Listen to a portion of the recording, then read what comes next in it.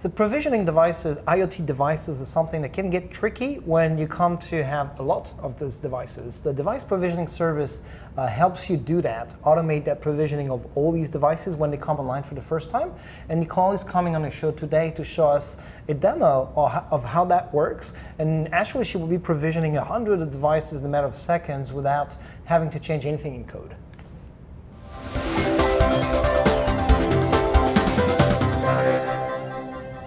Hey, this is the Internet of Things Show. I'm Olivier, your host. Nicole came back on the show today to show us some cool demo on how you deploy or provision devices at scale, like hundreds of these devices, very simply. So, hey, Nicole, thanks for coming back. Yeah, thanks for having me back, Olivier. It's always a pleasure. Anytime, you're welcome. Your house.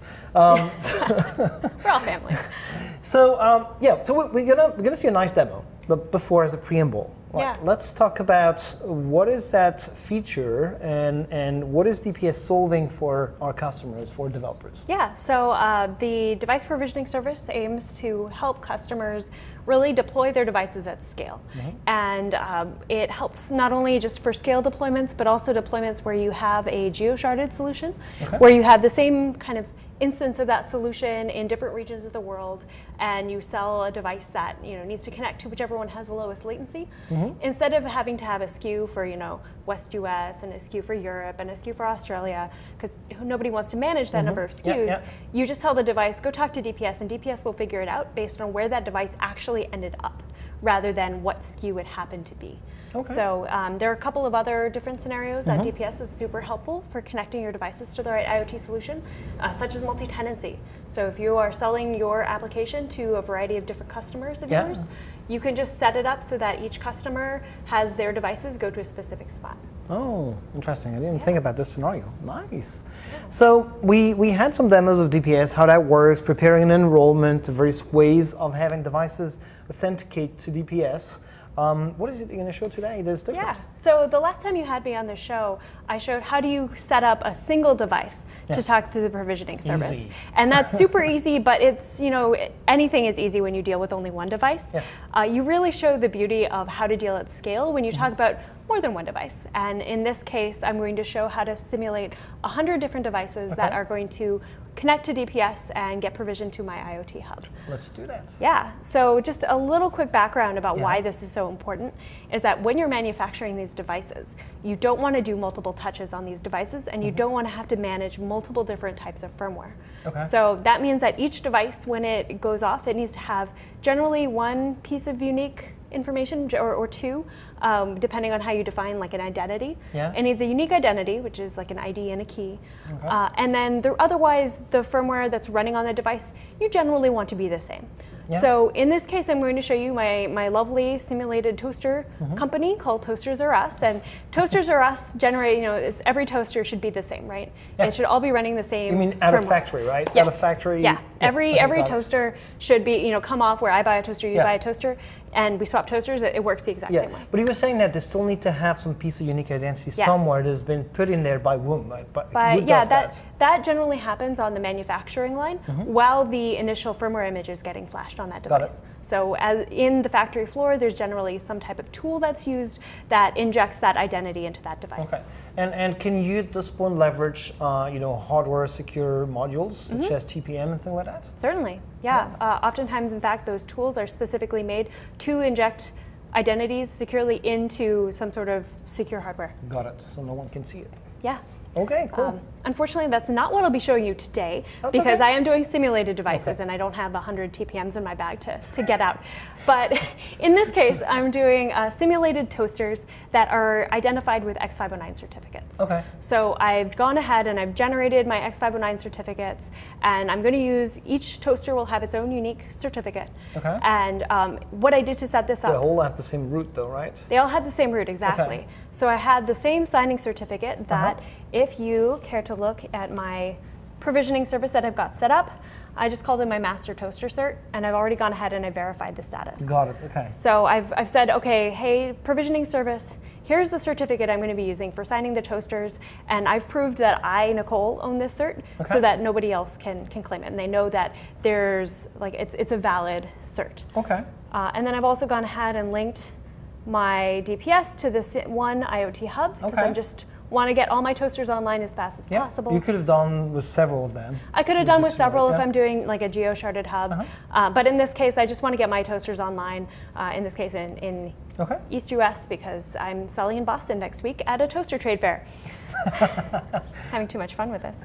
So, and then I went ahead and I created an enrollment for the premium line of my toasters, which all will use the master toaster as their signing certificate. Got it. So every toaster that comes through, I've signed that device's cert with my master cert so that that device has been proven as valid when it talks to my IoT application. Okay.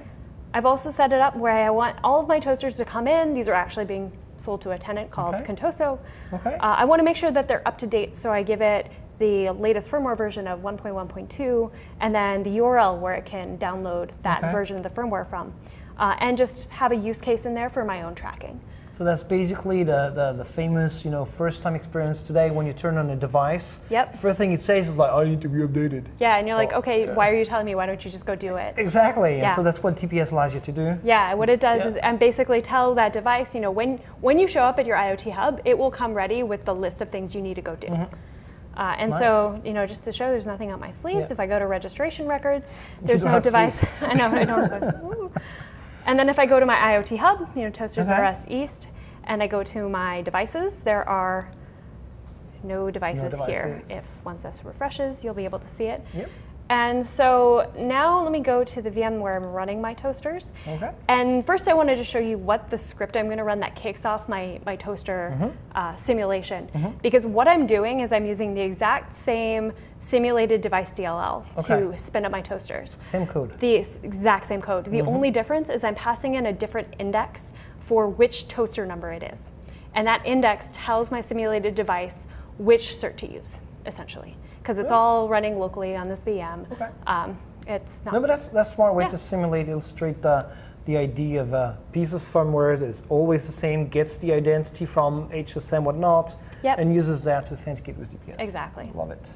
So if I run my demo, we'll start kicking off, and you can see the number of toasters goes up. And in this case, I'm going to be simulating 100 different toasters. And if I go back to my registration records and I refresh, you will see boom, toasters. So these toasters are already starting to show up. And if I go into my IoT hub and the order hit refresh, doesn't matter, right? Because it's whenever these toasters come online, then we'll register them.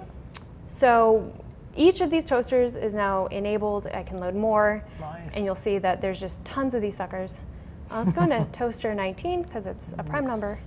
And you'll see that not only did we create this digital toaster, but if I go into the device twin, it's been set up with all the information that toaster needs. Exactly. And so on. Exactly. So here's the tag with the tenant information, and we can see here's the firmware version we wanted to have, the firmware URL, and the use case is Breakfast Master Plus. That's awesome. Love it. Yeah. Okay, that's pretty straightforward. Is that demo available for people to go play with and repro and? Not yet. We are trying to put together this so that we can have it, published on GitHub where anybody can take it and run with it. So as soon as we have it, we're going to add the link. Exactly. Under this video. Perfect. So people can come back, watch the video again. Watch the video again. Go through and install it so they too can install their own toaster simulation. Love it. One more thing I want to add is that now DPS can provision edge devices, IoT edge devices. That is correct. That's pretty solid, because when you consider the configuration of your device through Twin, you can actually consider doing that for edge.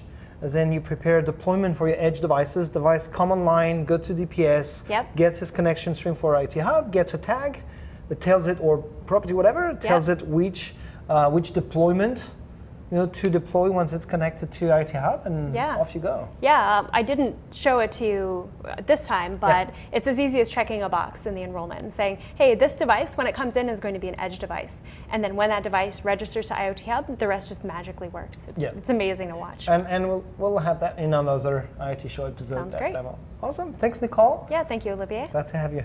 Thanks.